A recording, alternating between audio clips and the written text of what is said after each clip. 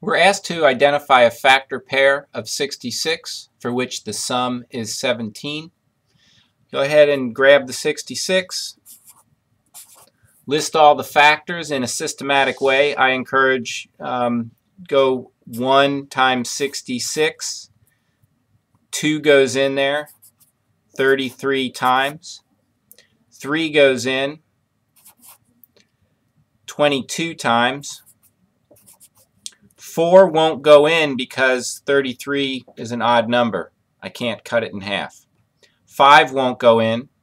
6 goes in.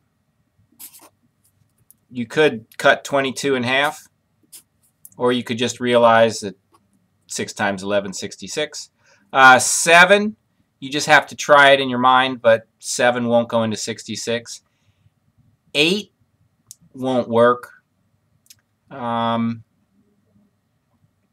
And if you're not sure, just try the long division. Try 8 into 66. 8 times 8 is 64, so clearly that didn't work. 9, and again, you could just try it on your own. See if 9 will go in there. 9 times 7 is 63, so that's not going to work. 10 definitely won't go. When you get to 11, you've already covered that. So as these numbers get larger, these numbers get smaller.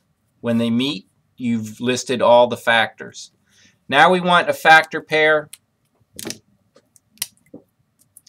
Technically, I should put dots here, okay? Because these would get multiplied. This gives me a 66, 66, 66, and 66.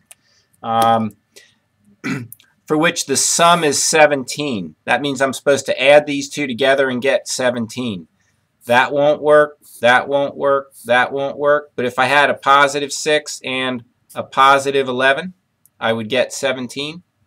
So the factor pair of 66 for which the sum is 17 is 6, 11. Okay? Well, slipped off the paper a little there. If you have more questions on this, there are, I posted a video